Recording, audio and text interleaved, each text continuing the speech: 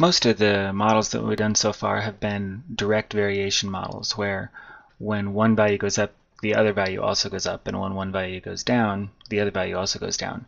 Inverse variation models are the opposite of that. With an inverse variation, when one value increases, the other decreases.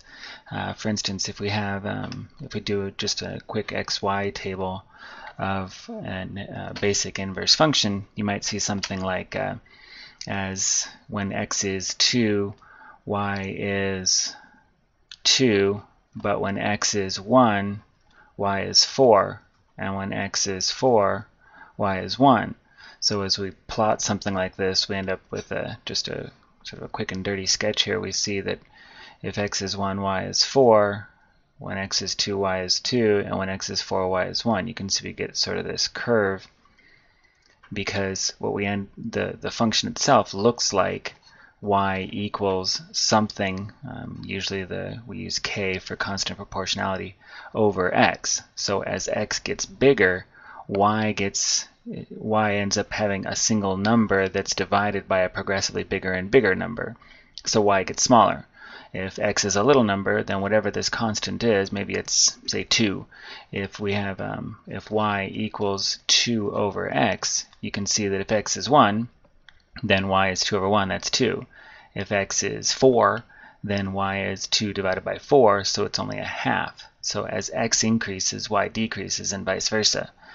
We had a student call in a question that was similar to this, and I'm going to use it as sort of an example here.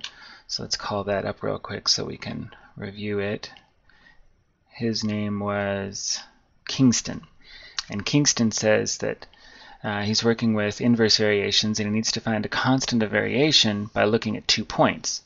An example, one of the problems is like this. He said the point is 4, 1, and it's from a model for inverse variation, and he needs to find the constant of variation.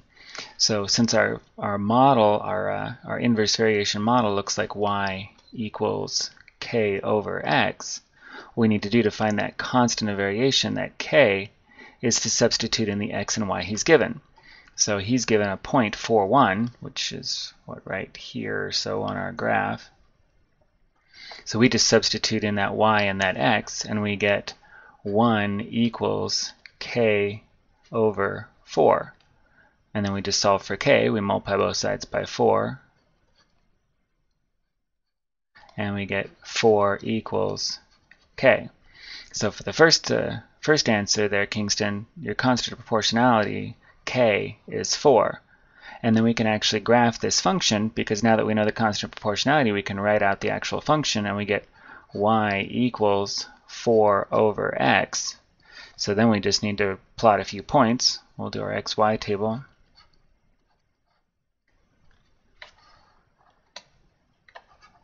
So if y equals 4 over x, then if x is 1, y is 4 over 1, so that's 4.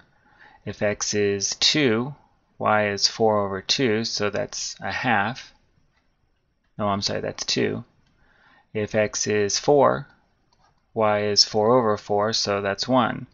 So if we plot those points real quick, when x is 1, y is 4, 2 and 2, and 4 and 1, that was the one we already had. And then if we went on up to 8, if x is 8, y is 4/8, or a half. So we have a point clear out here, and then we'd have the alternate one that would be up here. So when we connect those lines, we end up getting a curve that looks a little like this. And we can see that's similar to the sample curve I talked about at the very beginning. So your inverse variation models are identified by one value increasing as the other one decreases, and vice versa. So your standard model is y equals k over x. And all you have to do is plug in the point that you're given, the values that you're given for x and y, to solve for k, or substitute in k if that's what you're given to find your x and y points.